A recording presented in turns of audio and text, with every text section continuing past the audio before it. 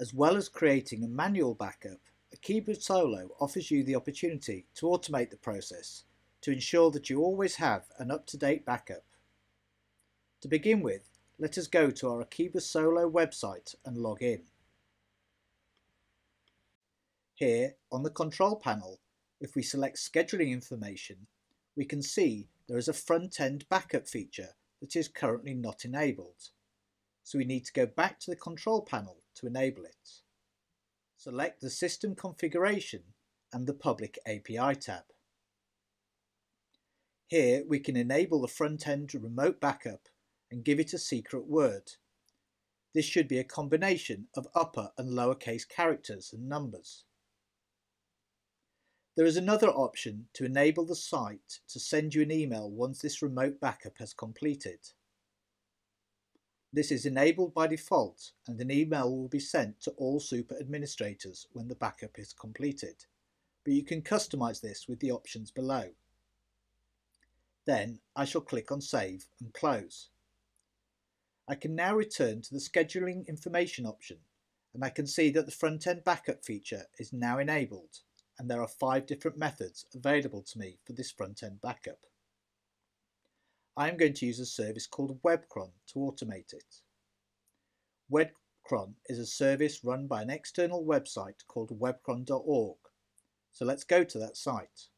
As we can see, webcron.org offers several services, including uptime monitoring and something called an online cron. A cron is just a computer word for an action that takes place at a specific time, and that's what we want to do. Webcron.org is a commercial service, but it is exceedingly cheap.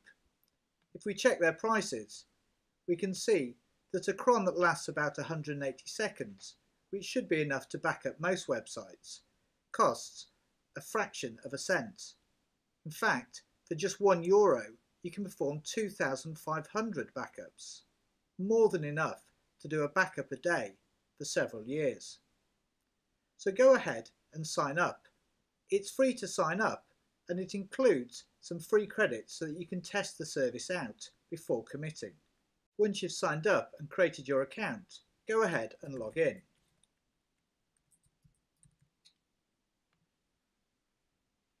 We're now at the dashboard where we can create our cron. Select the new cron and give this cron a title.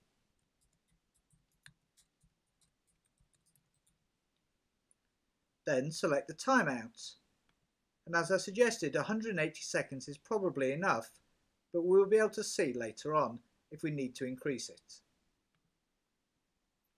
You now need the specific URL that you want to execute. To find that, return to your website,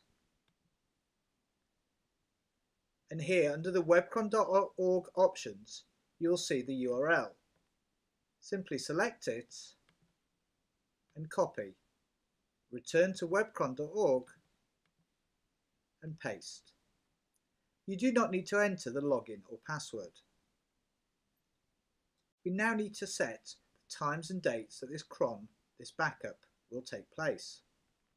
I want it to take place every year, every month, every day of the month, every day of the week, and then I want it to take place sometime in the middle of the night when my website's not busy. So I'm going to select 1:10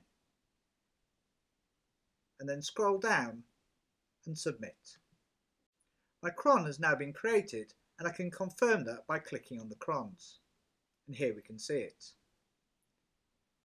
You can now return to your website. The website will now perform backups on a regular basis every single day at, in my case, 1:10 in the morning.